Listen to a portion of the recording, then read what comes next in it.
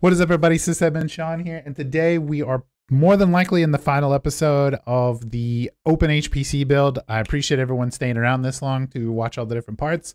I loved all the comments along the way so far, and please enjoy this hopefully last episode. If not, we might even have like a post-mortem episode, which I think might be fun too, to discuss what worked, what didn't work, we changed, things like that. So today, the steps we're going to be doing are getting the nodes ready to provision and installing some extra tools. I'm very familiar with SPAC, but I'm going to go ahead and install these other ones just so you can see them get installed, even though it's really just yum.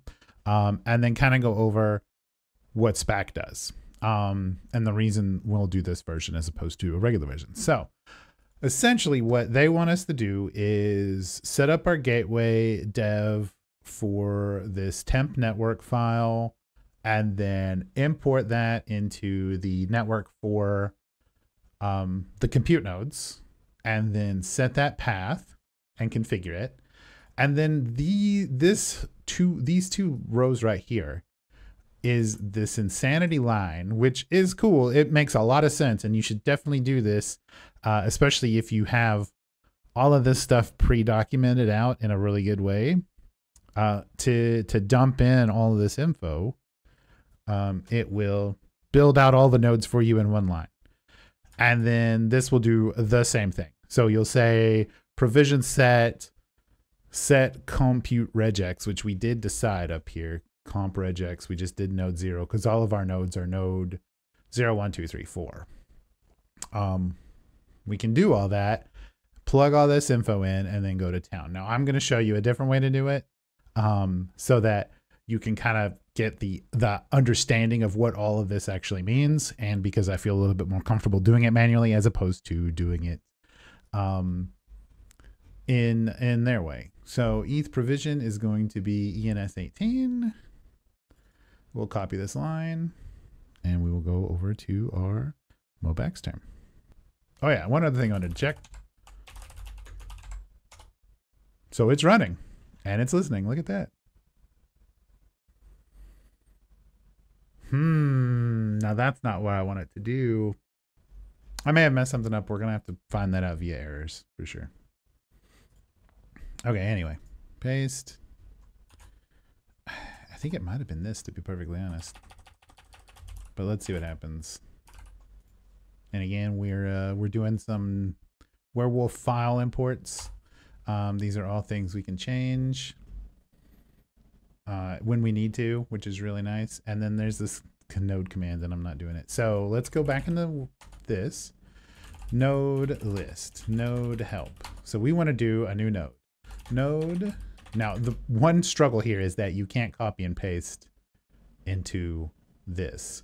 So if you want to go out and do wwsh -y node, you can do all these commands. So if let's build a command. So wsh -y node new node 0001, I think is what we decided on.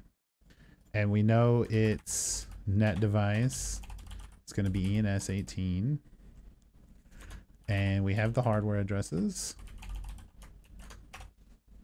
Let me grab that. And then we want to, so we configure that. Well, that's interesting. Unknown option. Did I mistype that? Oh, I did. There we go. And then we'll do it for all of our nodes. So we'll up the line. We'll start node 2. I'm very concerned that I got myself all twisted up on these networking device names. And I really should have just fixed it from the beginning. And these are just MAC addresses that existed in Proxmox when I built the VMs. So they're just dead VMs right now. They're not doing anything. They're not booted.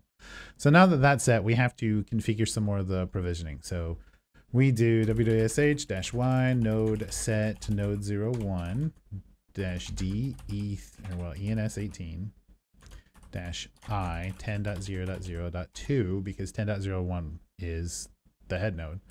And the gateway is going to be 10.0.0.1. And then we can also do net mask equals 255.255.255.0. And then we'll do that for 2, having IP 3, which again, I know is confusing. And then 3 having the IP of 4. There we go. So now that we've said all that, we've configured their networking functionality. So we've told it exactly what IP address we want each MAC address to get when it boots so that it knows how to deploy it, but it doesn't know what to deploy on it yet. So if we go back to our sheet, let me grab the line. They have this wonderful little line that will let us say, if it matches node 0, then assign that stuff and the bootstrap, and then another line because they wanted to fit it out here, and make sure that it gets the following files from Warewulf. No nodes found. I think I've got to do node star. Yeah.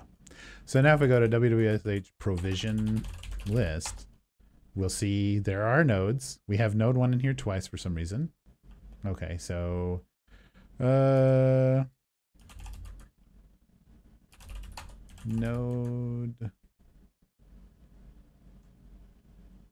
I don't know how I did that.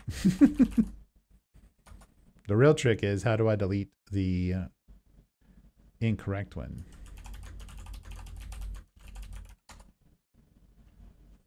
Node delete node 01.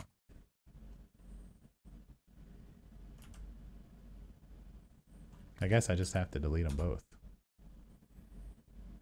Could not chmod pixie Linux configuration file, no such file directory. Deleted 2 nodes.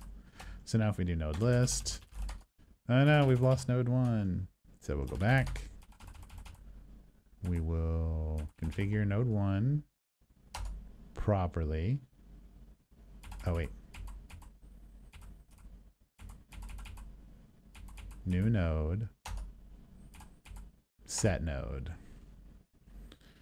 And then we have to run this provision line again. There, now if we do wwsh provision list, we should only have one node 1. Yay!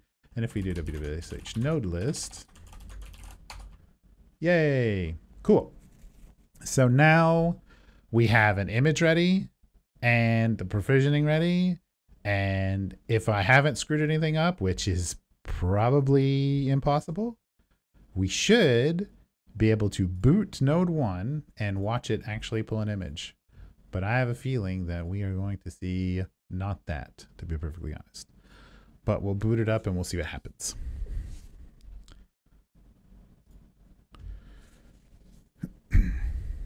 So it's looking at Pixie boot. Let's see if it gets found.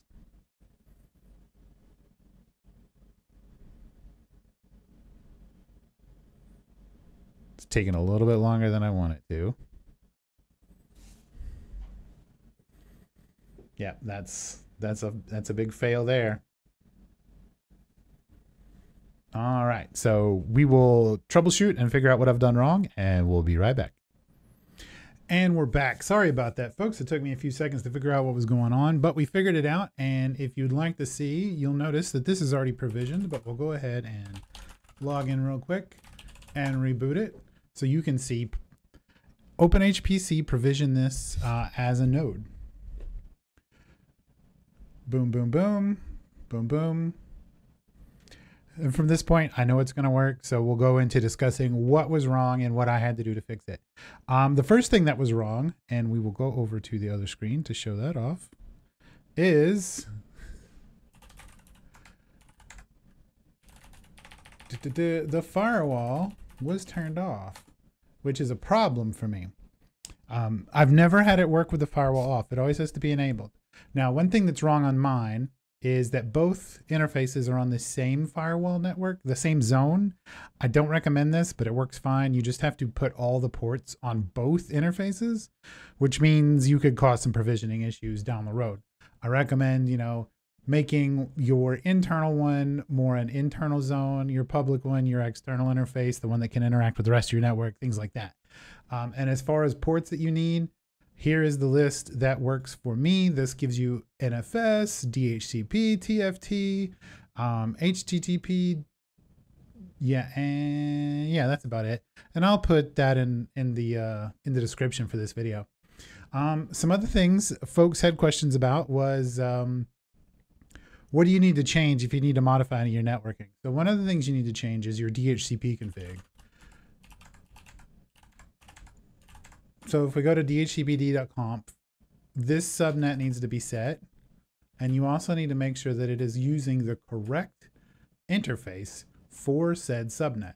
Now these entries will get put in as you provision nodes. So don't change these here. Change these via Warewulf and then commit the changes to the DHCP zone using wwsh DHCP. And let's see, what other spot that I need to change something in here? I think that was about it.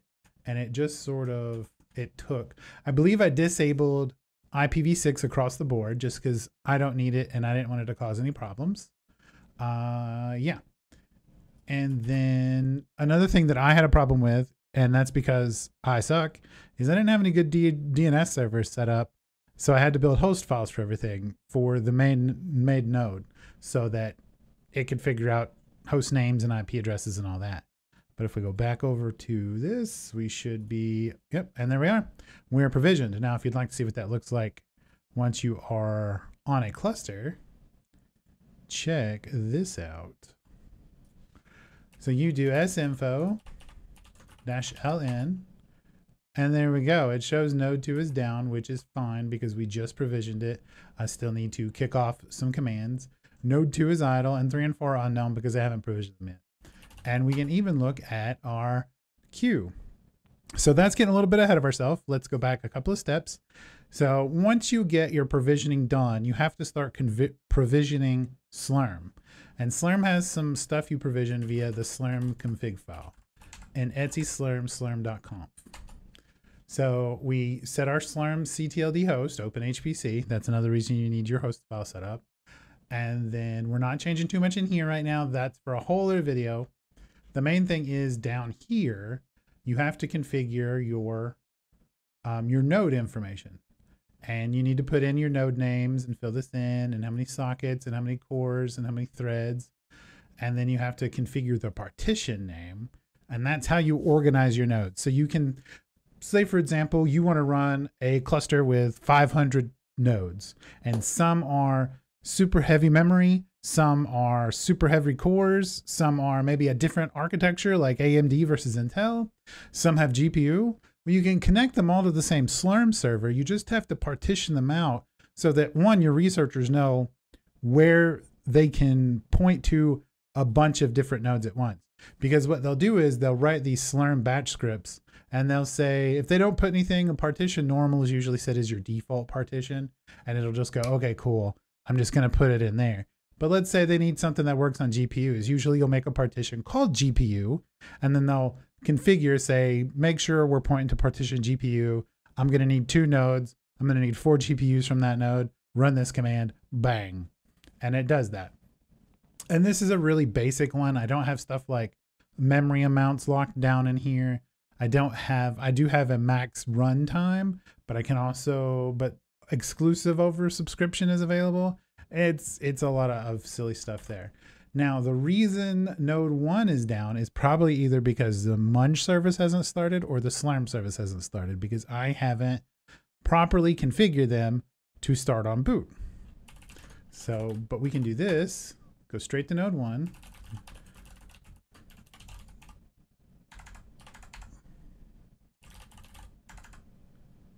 Is munge is running, okay. Slurmd is not. Well, it's active, but it's error returning to service when specified. Okay. So it's running, but not quite running. And it's because the node configuration is different from my slurm config. And that's because I was tinkering with stuff. So we'll leave that like it is. But there you can see a great error code that actually tells you what's wrong and how to fix it. But we can go back in here and we can still look at our nodes, and we have node 2 up. So at this point, the cluster's kind of done. but we don't really have any software to do anything with. So that's where this like last step on the spreadsheet comes in.